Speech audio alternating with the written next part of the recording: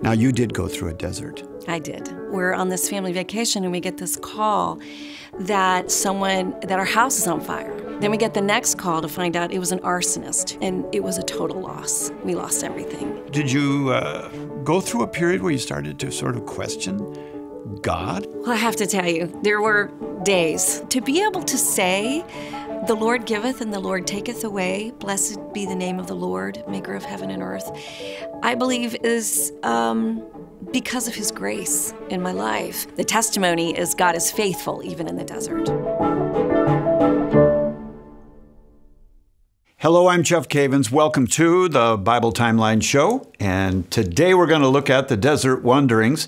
And it's so good to have you back again. The desert wanderings. Oh, we love to talk about the desert. We love to talk about going around the mountain one more time. We're not getting it and we're not learning our lessons. So here we are. Well, we'll find out what to do once you get into the desert. And we'll find out what God will do with you in the desert. It's bad enough to live in the desert because of a decision that you made, but it is a little harder to deal with when you're in the desert because of a decision that other people made. And I'm sure that you might feel like that in the city you live in, the country you live in at times, is that I didn't make that decision, but I've got to live with that decision now. And so, Lord, I need help. So let's approach this today from that perspective that we're in the desert. What can we learn? How do we deal with this? And our guest is going to be Melissa Overmyer. She's going to be joining us in just a moment. And she is someone who has gone through several different kinds of deserts in her own life. And so when we chose someone to talk about the desert wanderings, we wanted someone who's been in that desert and has something to offer to you. And by the way, I actually did the foreword to her book, From Worry to Wonder, A Catholic Guide to Finding Peace Through Scripture. This is available through Ascension Press as well. And I'm sure we're going to be diving into that book and some of the things that she learned that she was able to put into the book. So let's pray. Let's ask God to bless our time together. And I pray that you will receive something that will help you in the desert of your life. Amen. We'll be right back. And so it's an honor for me, Melissa, to have you. Thank you so on the much. show. Nice to be here. But you've been into Scripture for years, haven't you? Yes. My mom was a Bible teacher. I was brought up Southern Baptist, and my grandfather was a Baptist minister. Mm-hmm. And so when I was 12 years old, I felt like the Lord, I got myself baptized. I actually took myself to the pastor and said at 8 years old, I want to be baptized. And then I started reading my Bible every single day. At 12 years old, I made this commitment to the Lord. And I can remember my dad would come in and go, turn off the lights. And I was like, but I haven't finished reading this chapter. I just have this deep love for Scripture. And so I've been doing it now for many years and then writing and teaching. So let's situate ourselves as to where we're at in this lesson, the desert wanderings. They took a 3-month journey in the Exodus down to Mount Sinai. But even at that stage, prior to the desert wanderings, they're starting to grumble. Oh, yes. Already. And you wouldn't expect it. It's like, hey, guys, you complained. Moses was sent to you.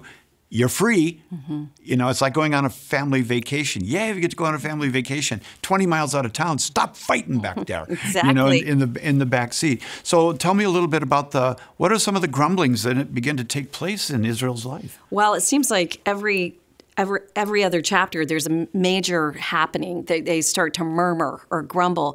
And what I, just rereading it again and again recently, it has been so convicting in my own life because it seems like this grumbling and murmuring is contagious. Mm-hmm. And it starts with one, and then it just sort of like this yeast just starts fermenting in the group. And before too long, the tide has turned from them being free to suddenly they're in slavery again, but it's to themselves and their negative attitude, and they're speaking the problems. They're not looking at the answer.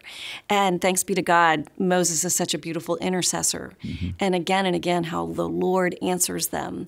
But it seems like they had a gripe about just about everything. And I have to see in my own life, is that me? What would you say the big ticket items are that they start grumbling about?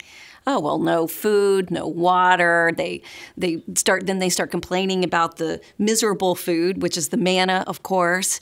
They start complaining. I love this. They tested God. It says, because they said, is he even with us anymore? Like, where is this guy? Is this where we're supposed to be? And they really, again and again and again, even though God has provided, they seem to have a very short memory about, well, look, here's what he's given you. You ask and he gave it to you. And then he gives them meat, like this beautiful cloud of birds that comes and lands, right at their feet. And again, the Lord is so gracious. My patience would have worn very thin at this point, but the Lord is so kind and merciful, and he just keeps giving. Yeah, he does, and we'll see that in the desert wanderings. Let's go forward a little bit. Okay, we went down to Mount Sinai in the book of Exodus. We're there for a year. Lots of changes take place. You've got the tabernacle, the priesthood. You've got the Torah, the law, and God is forming these complainers. He's forming them into a people who will be his firstborn among the nations, to go out and to influence the nations. And so suddenly the time comes. They're going to break camp in Numbers chapter 10. We're going from Exodus to Numbers. And he's going to send 12 spies up in the land. And what do they see? Well, they see a land flowing with milk and honey, and they see some enormous grapes, we know, and they brought back other fruit, but then they also see enormous people. They see what they feel like is something they can't overcome. Yeah. Even though the Lord again and again has said that I'm sending my angel with you, I will drive them out before you. He even promised hornets were going to come and little by little give them the land. And he said, I'm not going to give it to you all at one time so that the land doesn't go fallow, but as you move forward, just know that I'm going to be driving the people out in front of you. But they don't believe it. And what is really, I think, telling is who does believe it. And beautiful, Joshua and Caleb come back. And I think Joshua has this incredible zeal for the Lord because he was Moses' assistant. And you read again and again how he never left the tent of meetings. He always stayed outside the tent of meetings. He dwelled near the presence of God. And so I think he had this incredible vision that this God that was a, fire by night and this cloud by day, he wasn't going to leave them. He brought them so far. Why would he leave them now? And so he and his buddy Caleb, are strong. Very positive. Very positive. And they think, of course, God, he said he's going to do it. He's going to do it. And so they have a faith perspective. They start living life by a faith perspective compared to fear. And I have found that in my own life, that if I can live my life from a faith perspective, instead of looking at my circumstances, looking at what my eyes see and not what my heart knows is true, what my head knows is true because of my scripture background, then I can sink if I only look at my circumstances. We're now at the point where they have rejected God. They're not going to trust God. And God says, okay, you know what? I've been giving you manna bread and everything else all this time. I've been feeding you. Your clothes are not wearing out. I have showed you that I am powerful, and I've brought you out of bondage on eagle's wings. And I'm just asking you to continue to trust me. And they're saying basically, no. No, we're not going to trust you. And then God says, okay, then everyone who's 20 and up, you're going to die in this wilderness over the next 40 years. The younger generation is going to grow up. They're the ones that are going to be taking the people into the promised land. So suddenly it hits them. We're in the wilderness. And we kept thinking we were going to be in the promised land, but now we're in the wilderness. And so talk to me a little bit about what goes on in people's minds when they suddenly realize, I'm in a desert, I'm in a dry place, and how do they complain? Well, goodness, I found myself in that place, and it is very important. I can't emphasize this enough. When you're not getting the consolation, because I think so many of us pray or read our scripture and it makes us feel good. when suddenly you're not getting the consolation and you're in desolation, it is so important to know Scripture, because I realized in my own life that at some point you have to love God with your whole head when you can't love Him with your whole heart. And so I believe that is one of the beauties of the Catholic Church, is daily Mass, of these beautiful offerings that the Church gives us. Of course, we have the sacraments to build us up, but to keep going, don't stop. That was the other thing, is that children had to keep wandering. They had to keep going. And I feel like that is what the Lord gives to us. He gives us streams in the desert. He continued to provide for them. And, He forgave them, but there's still ramifications to their actions. And I think that's also, they had to come to grips with that in the desert. And I think probably one of the hopes that they had is that, we blew it, but our children. Look, we have to continue to do this, because we have to be formators. We have to be able to help our children to become the children of Israel. They'd been in Egypt for 430 years. And I think to myself, I have a Dutch heritage. If someone just said, oh, by the way, it's time for you to go back to Holland, I would not know how to be Dutch. I wouldn't know how to do that. And so it would take a while for me to become, reacclimated. And I'm sure that the Lord, that's why He was so patient with them, because they were a young people. They were a rebellious people. But again and again, He gives them mercy. He provides for them. He shows them what to do. Yeah. And in our own lives, we need to be able to listen to the voice of the Lord and know what to do. And we find that in Scripture. From God's standpoint, there's God in the wilderness with all these people of various sizes and shapes and backgrounds and educations and everything. And what would you say, what was God's purpose for them? What was God trying to form in these people who had a long history of slavery, but yet way back in great-great-great-great-great-great-grandpa's life, there were promises to us that we were going to be a people. There was going to be a land. There was going to be a royal dynasty. Our people were going to be a blessing through Abraham to all of the nations. And suddenly, here you are, Lord, what are you trying to do with us? What would you say? Well, it doesn't look like what they thought it was going to look like. And when your life doesn't look like what you signed up for, like this is not what I signed up for, can you still trust God? And I feel like these people, though they loved God in theory, the Lord says, if you love me, you'll keep my commandments, you'll obey me. And they had a very rebellious heart. And so for them, it was a heart issue. And it seems to me this is one of the failures that they make, is that they do see the gift of the manna. They do see the water. They get some meat more than they wanted. Yes, out their nostrils. at one point. Right. But there is a failure to draw a relationship between the faithfulness of God every single day with manna to give them food and the giver, the gift and the giver.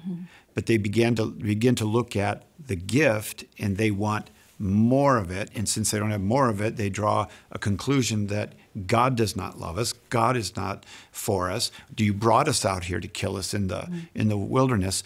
But there's one verse that is so famous, and most people have heard this one. It's sort of like John 3:16, for God so loved the world. But it is where God says, I brought you out here into the wilderness to show you something, and that is that man does not live by bread alone, or the things you're complaining about. Man does not live by bread alone, but by every word that proceeds out of the mouth of God. Amen. That, to me, is worth talking about for a little bit. What does that mean when God says, I brought you out here to show you something, that you would learn this lesson, and that is, you don't live just by leeks and onions and meat and so forth. You really live by my word. Exactly. So this word avad, which I know you're very familiar with, to worship and to serve God, we can get so focused on the here and now, on the physical, which is what they were probably. I mean, I have to say I'm not out in the desert but he always provided for them. But we can get so focused on the physical that we forget what true life is, which is, of course, God himself, And so the breath of God, the ruach of God, he breathed life into Adam, and he wants to breathe life into this people. They're a body, but he wants them to have a soul. He wants it to be him that they're after, him that they're longing for, not just the bread, but the bread of life, the breath of life, which is God himself. Yeah. Now, you did go through a desert. I did. A while ago. And I remember you texted me and you told me what was happening.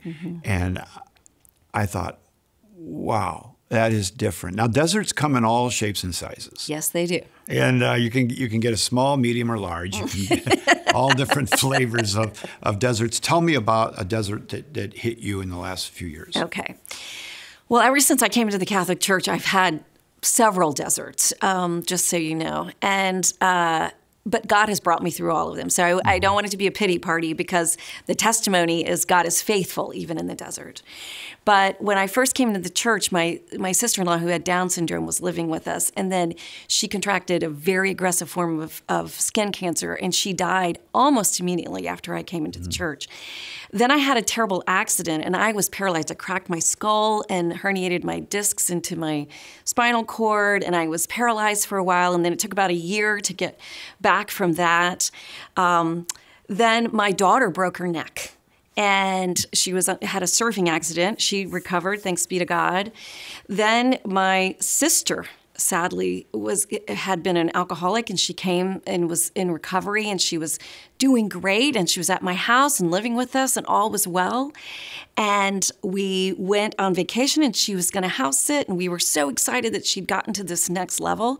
She died the night we left, mysteriously in our house. Wow. Then COVID hit. Then my husband started going blind because of some stress issues.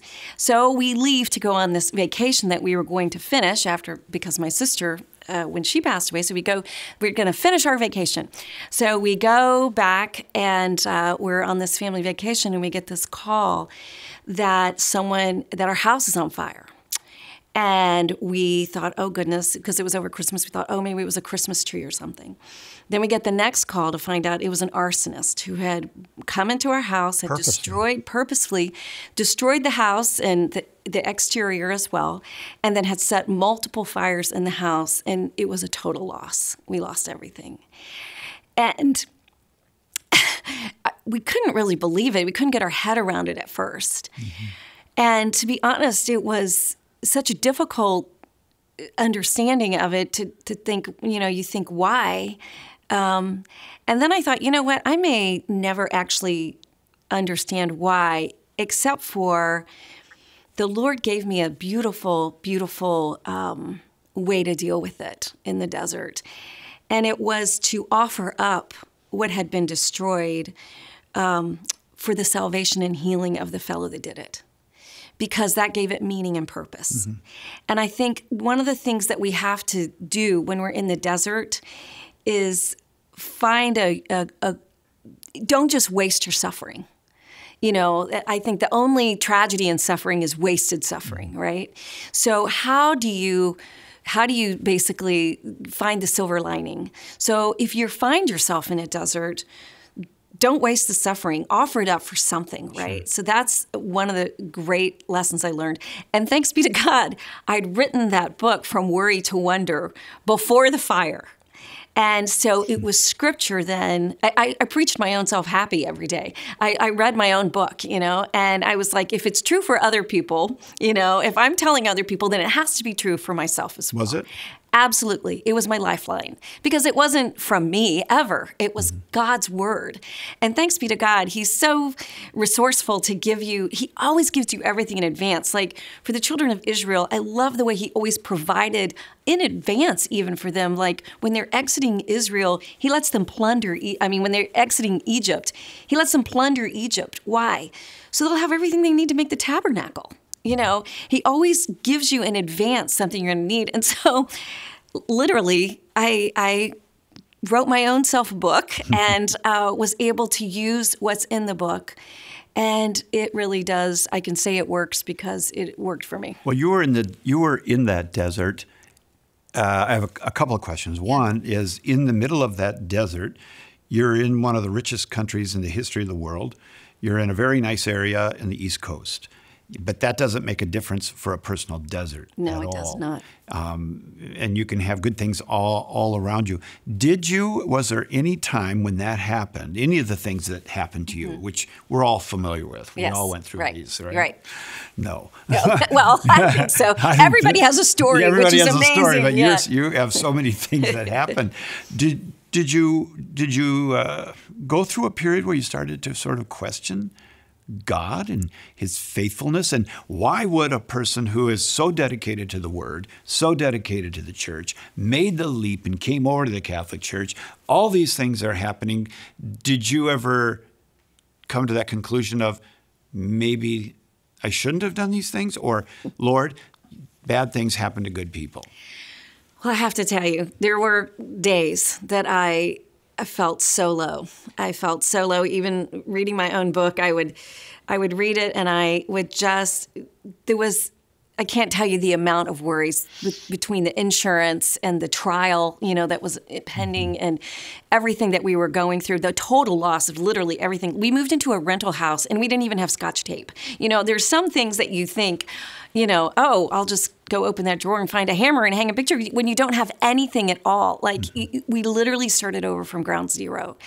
And it was the little things. I think it's the dust that's probably what got the children of Israel, was the sand, just the sand all the time.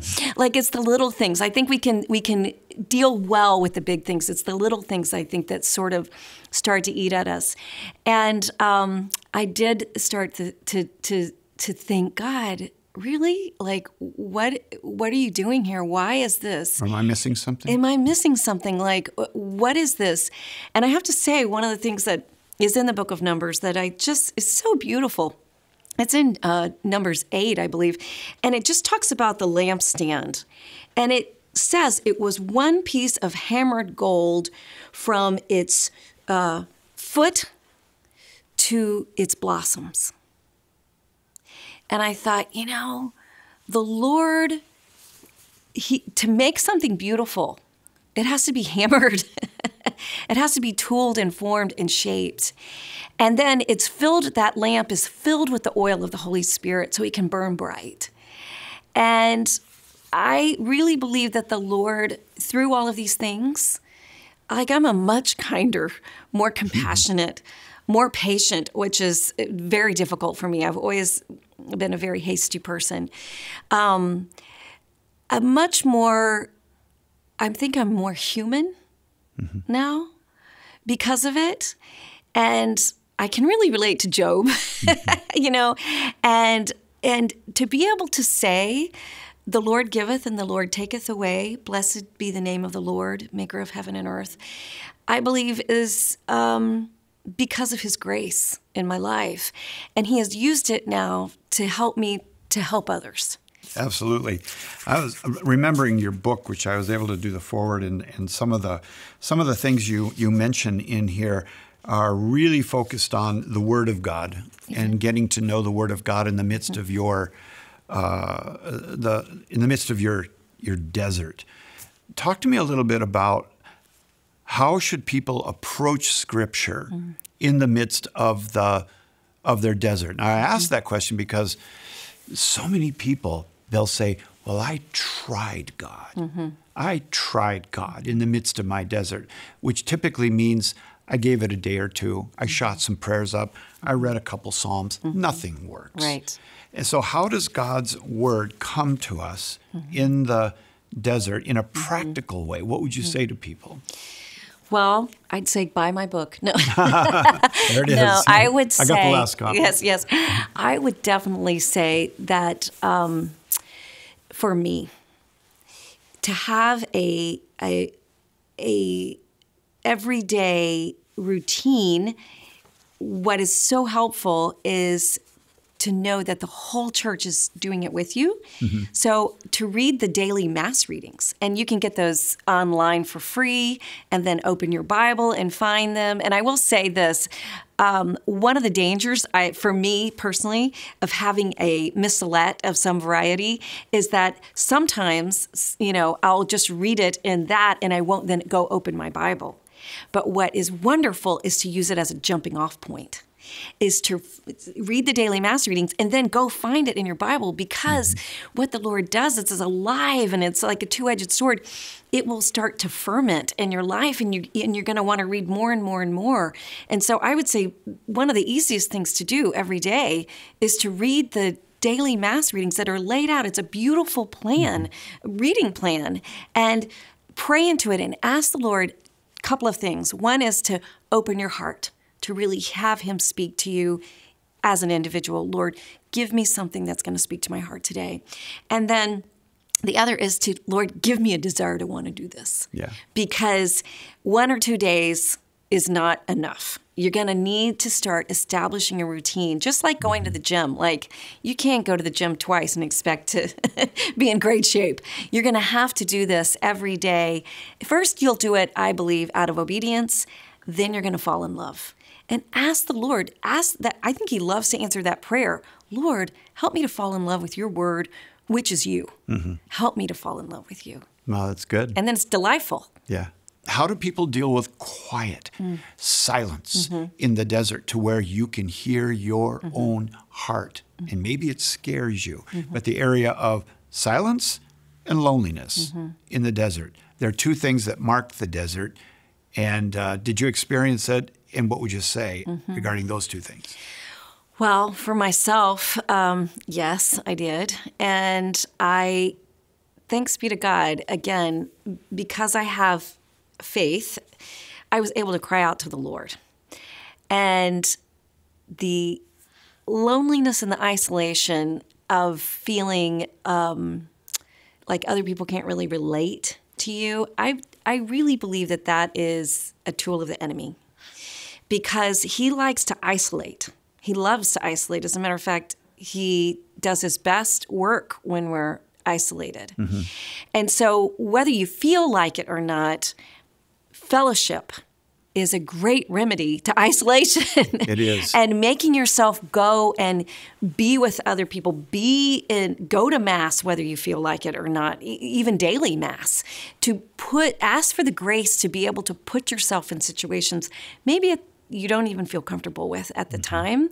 But I believe that when 2 or 3 are gathered together, ask your friends to pray for you. Don't be ashamed of saying, I need some help in this situation, or could someone please just come over and have the ministry of presence? And I think one of the problems for many people, such as myself, is you're prideful and you don't want to ask for help. But again, that's of the enemy.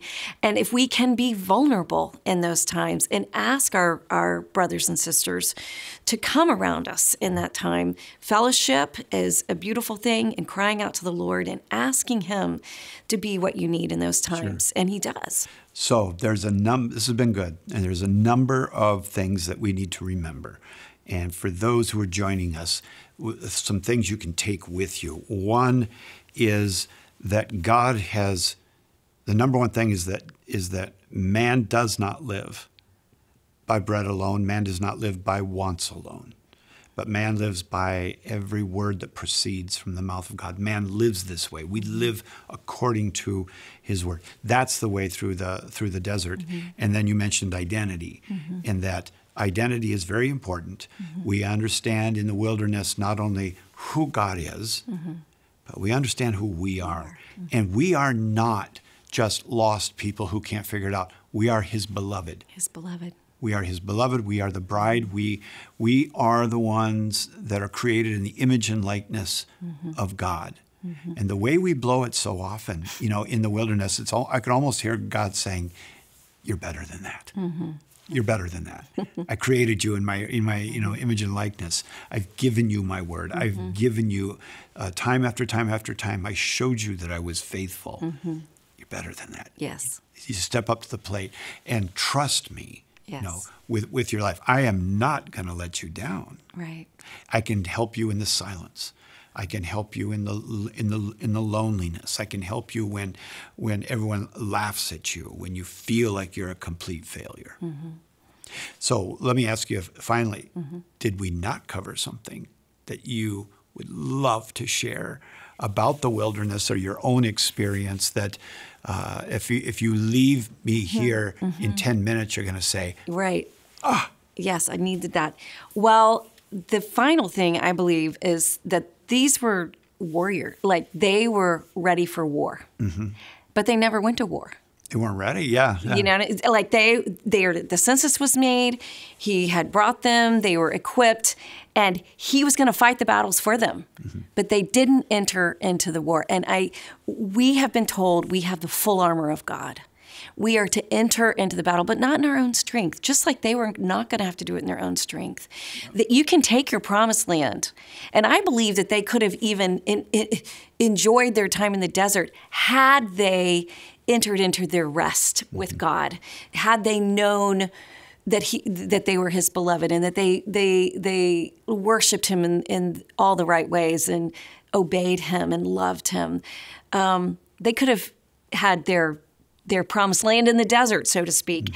And for us as well, we absolutely, have to know with the full armor of God that when we take up the enemy on when he comes, we're not having to do it in our own strength. And so we have to have the helmet of salvation. We have to know who we are and what Christ has done for us. And because of that, be strong in the Lord in our thought life.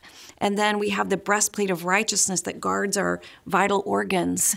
And, and we have the belt of truth, which of course is the word of God and knowing it and renewing our mind to it, And then we have our feet shod with the gospel of peace. So I love the thought that actually on the bottom of my boots, I don't know if I can lift it up, I have peace signs. I don't know if you can see them. Yes, I can. These are my peace shoes, so that everywhere I go, I'm standing in peace because I take my peace with me.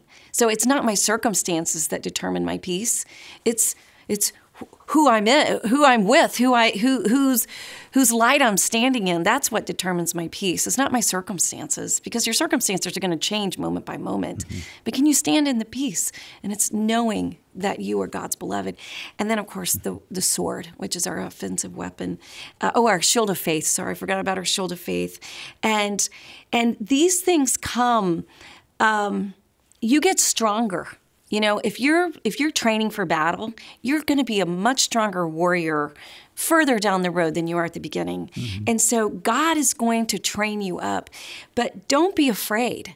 Go forward. God has promised us the victory. Their problem was they never engaged in the battle. They didn't go forward. They didn't believe that God was going to bring them through. And so that's what we have to do. We have to be these strong warriors in the Lord and go forward. When he says go, when he says move, then we move and we trust him. Knowing his voice. Knowing his voice. Knowing his word. Yeah, well, we're going to take a break. When we come back, we're going to get to know a little bit about you and studying the Bible and how you go about studying the Bible. And I'm looking down at your Bible right now. We do have a segment where we ask to see your Bible, and we're going to have to put sunglasses on to see your Bible. I can tell already. So we'll be back, and we're going to get to know you a little bit more in the way you get fed in the Word of God. Hi, I'm Jeff Cavins, and I'm excited to introduce you to the Ascension app. It contains the full text of the Great Adventure Bible, the full text of the Catechism of the Catholic Church, and both the Bible and Catechism in a Year podcasts. The app has special features that make the connections between the Bible and the Catechism crystal clear, like color-coded crosslinks and easy navigation. It also answers nearly 1,000 questions from Bible in a Year listeners about the Bible with videos from myself and others, also audio clips and excerpts from Ascension's popular books. To download the app, simply go to the App Store on your phone and search Ascension. I hope you enjoy it. I enjoy it, carry it around everywhere I go. So we come to that point in the show where we show off our Bibles. Now, some people, the reason I'm asking you how you do Bible study, and we're going to look at your Bible in just a moment there. I can tell that it's filled with all kinds of goodies. But I want to know a little bit about how you go about studying the Bible on a daily basis. Like my wife and I, we do the gospel every morning. We pray together. We read it and talk about it every day and have that time with the Lord. And I'm curious, how do you go about getting to know the Bible better?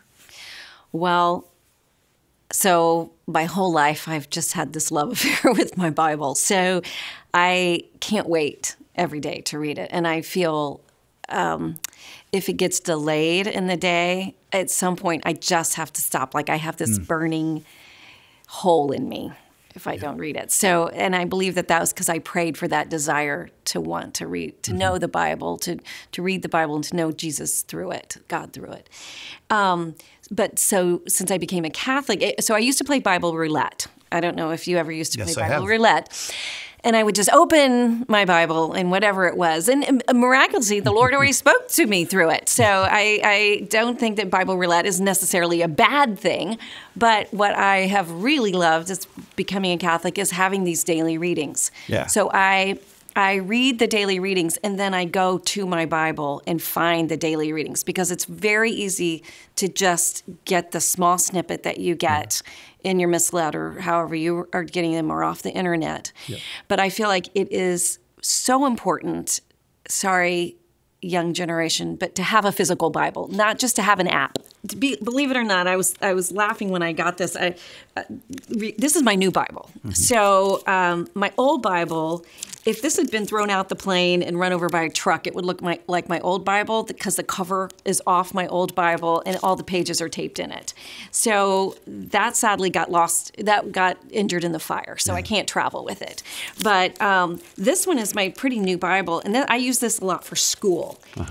So a lot of this has to do with things that I'm working on for school or things that just, I really love. And so I mark them, because I want to make sure that I don't miss anything. And I think I like color, and it's fun. And then I also like to write in my Bible. I highlight my Bible. I don't know if you can see this. I highlight my Bible. Yeah. I love. Can I put in a plug? I love these gel highlighters. Yeah. These are my new favorite thing in life, and I buy lots and lots of them, and I brought this one for you. Well, thank you. Because I think you might be a highlighter too. I am a highlighter. I use colored pencils for all of mine, and I have some special pens that don't bleed through India paper.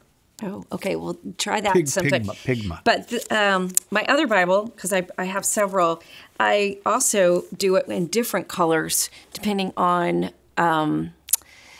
if it's a promise and if it's something that I feel like the Lord is going to bring to fruition in my own life, and I'll put the date next to it so that then when it does happen, I can go back and say, "Thank you, God, for fulfilling this promise." So it's kind of a It's a journaling kind of thing. Yeah, but it's better than a journal because it's got the raw data of God speaking. And a journal is, if you have a journal in your Bible, you write in it once, it's sort of done. But if you have a code, like I have a little code in my margin, I put little codes and marks in there and cross references. And CCC means catechism, paragraph, that type of thing. So. Well, yeah, that's good. So, and not everybody, some people laughing, saying their Bible's so holy that they don't want to, touch it or mess with it. Yeah. It's like, well, my Bible is my friend, and not only is it my friend, but I name them. And so my bigger Bibles, I named Excalibur. Each one is called Excalibur, and they have different numbers, 1, 2, 3, 4, 5. And my small Bible that I carry in my purse is called Sting from, I don't know if you, Lord of the Rings, that was the Hobbits. His little sword was called Sting, and of course, King Arthur had Excalibur. I've never had a guest who named their Bible. Yeah, I named them because they're my friends. They're like my best friend, and so anyway. They speak to me, and I speak to them. That's good. Are you ready for some questions? Yes. Because we have a number of people who have questions for us about the desert wanderings, and we're going to get into that. So let me give these questions to you, and we're going to get right to the point on these. Okay, so first question. Joe asks the question, why does Moses, who is not allowed to enter the promised land, seem to be held at a higher standard than Aaron, who is allowed with his descendants to continue the priesthood? I believe that Moses was held to a higher standard because Moses spoke to God face to face like a man speaks to a friend. And Moses had this extraordinary grace. As a matter of fact, we know that it was so extraordinary that when he felt the burden of so many people of leading them and judging them, that the Lord said, well, gather these elders together, and I'm going to take a portion of my spirit, my grace that I've given to you, and I'm going to put it on them as well. So we know Moses had something literally in spades that nobody else had. And so because Moses was also the intercessor, though Aaron was a priest, Moses was always the one that was the intercessor. Moses had a unique opportunity that I don't know other than Jesus Christ. Do you know of anybody else that had such the relationship with God throughout Scripture other than... No, there's a number of things. A friend of God, and he was the humblest man on earth. Yes. I mean, so Moses was held to a higher standard because there's never been anybody like him, and he knew better. I think he knew better. I think it was fear or pride that caused him to strike the rock instead of speak to the rock, whatever it was. But whatever it was that caused him to do that, he knew better. Yeah. And I believe that showed his disobedient heart. And here's the other problem about murmuring. It so is contagious and infectious. It's like a wound. Like once it starts to just fester, it spreads to everyone. And I think maybe it even spread to Moses in that instance. Right. Laura has a question. I'm struggling with the people suffering from a poisonous snake bite. I struggle with that too. But just the bite, I don't like that idea. They're suffering from a poisonous snake bite, having to gaze upon a bronze statue of the snake to be cured. It sounds like an idol. How am I supposed to understand this? There is just to tell that story again, that the children of Israel grumbled in the wilderness. We've established that. And the punishment for the grumbling was God said, I'm going to release these snakes. I'm going to release the snakes, and the snakes will bite them. They'll bite you. Well, the end of that is death, you know? And so they're going to bite them, and they're saying, whoa, whoa, whoa, whoa, whoa. You know, okay. No, we don't want that. And God says, if you look at the serpent, if you look at the serpent on the pole, then you will be healed. Yeah, healed. Yeah. Now, before we get into what you think about this, I just wanted to distinguish one thing. I think that the big mistake that we make is that we automatically think that serpent that is on the pole in the wilderness is the same as the serpent in the Garden of Eden. The serpent in the Garden of Eden is the Hebrew word is nahash. Nahash. The word for the serpent in the book of Numbers there is seraph. It's the same word as seraphim. It is an angel, a guard. It can be, they're used the same. In Isaiah 6, for example, the word seraphim is this, that guards the presence of God, is the same word as the seraph. And I'll get into that a little bit more. I'm curious what you think about that, but I just wanted to distinguish that it's not apples and apples here. There is a difference between. Now, it doesn't mean that the serpent's fun. No.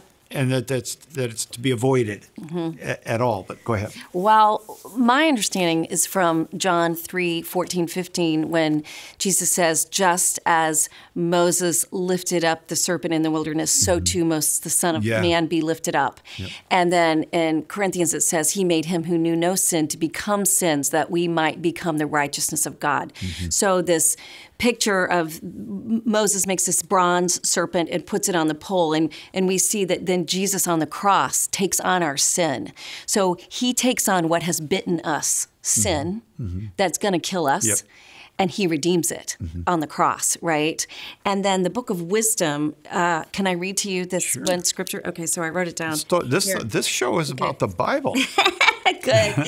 So Wisdom 16, 5 through 8 says, "For when the dire venom of beasts came upon them, and they were dying from the bite of crooked serpents, your anger endured not to the end.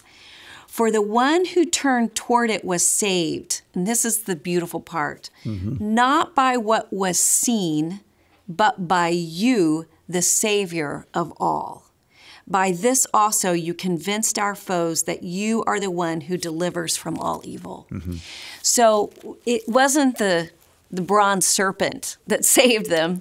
It was God, the Savior of all. And the picture then of Jesus Christ on the cross, when we look to him, and he takes on our sin, then he gives us his forgiveness and beauty.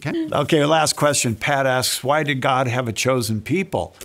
And what made the promised land so special? Doesn't all of creation, including all men, belong to God? Does he hate the surrounding nations?